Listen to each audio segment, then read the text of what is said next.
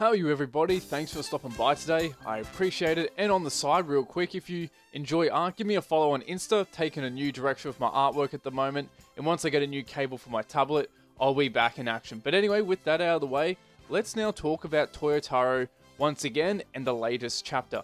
Now I know that I am a bit late giving my thoughts on it. I actually stopped reading the manga at chapter 43, which I realized was December 2018. Didn't realize it had actually been that long, and it's partly due to because I decided to do another rewatch of Dragon Ball and through DBZ, and also get back to reading the Dragon Ball manga as well as other series. So I put it off to the side, but the other day I spent most of it just reading the Dragon Ball Super manga and catching up. Probably not the most productive day, with the intention of doing a review on the arc so far, but once I realized how much content I had missed, and after just writing one of my longest videos previous, I was not motivated to do a large review. And to be honest, a lot of these chapters deserve their own videos, and it's probably good to hold off on a review until the arc is actually over.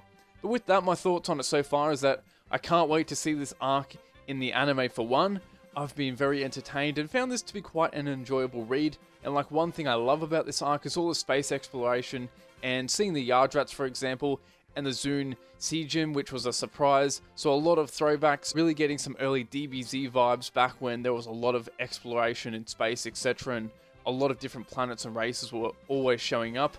And there were also some really great chapters I would like to make a dedicated video on, even though they have been out a while, like chapter 55 when Vegeta is fighting on Yardrat. So even though I'm sure it has been talked about and it was a while ago, if you'd still like a video of me discussing some of these previous chapters, let me know in the comments. And let's take a flying leap into the current chapter, and obviously spoilers ahead. So looking over the artwork aspect first, I gotta say, and this goes for this arc overall, I think some of the previous problems, especially early on, was, as you've probably heard a lot, is over-cluttering. There was quite often more panels than there needed to be, and the balance of white space wasn't that great. And the artwork itself was alright, but yeah, especially compared to the standard Toriyama set and his work in regards to panel layout, it was lacking.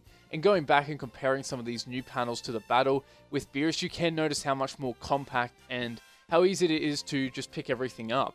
There are also less unnecessary panels, and one thing that also helps is the speed lines being closer together now. You see, by having the speed lines that are spaced pretty far apart, the character can kind of blend into the background, and overall the panel can feel noisy, whereas by increasing the intensity and thickness, the background is saturated with more black, and it distinguishes the characters from the background just that bit more and creates good contrast. And additionally, when placed right, it also adds to the intensity of a punch or movement trying to be conveyed. However, looking back at the Tournament of Power when he taps into Ultra Instinct and comparing the beginning pages, you can notice that the panels are just that bit cleaner, although at times it may appear hardly any different. But from an overall consistency standpoint, reading the chapter with Jiren, I just showed number 41, and then switching back to this chapter throughout this one, I did get the sense that he's going for less panels, and overall it does read better as a result. Of course, he still could lessen it up here and there, but generally I think it has improved.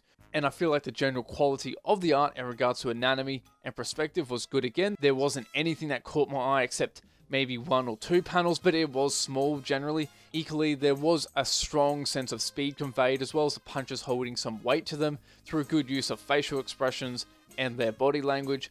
But to the battle itself, considering that was the main focus of this chapter, it's just great getting to see Ultra Instinct back for one.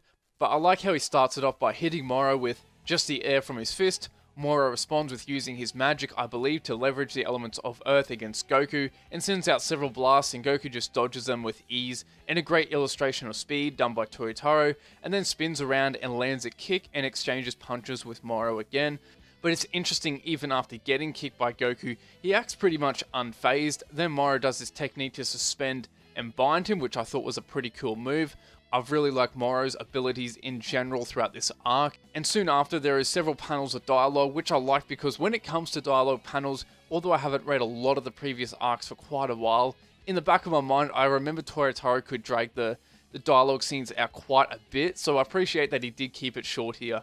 And the following panels leading up to Goku's Kamehameha were just really smooth in regard to the panel layout, but like I said before, they don't feel over-cluttered. But anyway, Goku sees through his illusion, and there is a bit of a beam struggle. Then we had this scene here, which was a bit of a throwback to that fight with Vegeta, And man, not to get off topic, but I ended up rereading some of that fight just to find that image for the panel comparison, because at first I was like, I swear I remember seeing this shot somewhere before. And anyway, I just wanted to say that the motion to that fight is just top tier stuff. And out of all the arcs, still my favorite fight in DBZ, and maybe even in Dragon Ball in general. Kaioken is where it is at. But anyway, back to Super. Goku continues to hit some more decent blows on Moro, and again, he just seems to blow them off. Goku continues to do those air punch things for an entire page, and then both of these guys get great shots in. As I said before, a lot of great impact portrayed, although I don't know if he needed to have that many panels for the same action, but that's just a small nitpick and doesn't really reduce the impact. Moro then tries his energy absorption technique. Goku brushes past it, and some blows with Goku getting a decent kick in. And I really love the movement conveyed in the panel layout, and also Goku flicking back then just launching into a kick. Again, really feeling the impact and weight to these blows. And man, I really love this panel here as well. And the way he draws the arms actually have a bit more of that blocky look from Toriyama back in the day. So it is interesting seeing how his style is changing. But anyway, furthermore down, we get a bit of an interesting discussion whether Goku has mastered Ultra Instinct or not. And I've got to say, I found Mirrors to be quite more interesting than I first originally thought when we saw him at the beginning. But anyway, a lot more blows are exchanged, and I guess this page is an example that he still could lessen it up on the panels, and at the same time still get even maybe more impact. And I just threw this image together literally in a minute, so the quality itself isn't good, but my main point is that I think if he cut out the dialogue boxes on the bottom, and maybe even the reaction one on the top, and just finish the page with the close-up shot of Piccolo shocked to create a bit of suspense, then the next page just have a full page shot of him powering up, I think that would look really cool and flow quite well, but that's just me. But anyway, after powering up, he manages to grapple Goku, which I thought was quite an interesting feat within itself. There's also some more dialogue about Goku achieving the sign level, and that it consumes a lot of stamina, which was interesting again. Additionally, Goku seems to be quite confident he can still win this, and to finish it off, some of these ending shots feel quite Toriyama-esque. And with that note, the chapter ends. So overall, it was quite an enjoyable read, and I definitely think you'll enjoy it too. So take a look at this chapter on Viz Media or some other online reader. I also got to say that I enjoyed the pacing of this battle. The artwork was good overall, and I am really looking forward to the next chapter. So with that, hope you enjoyed this video. Might release and work on the part 2 for the review of Toriyama's modern work next, unless some other really interesting video topic comes up and I get completely sidetracked. But until then, I will see you later.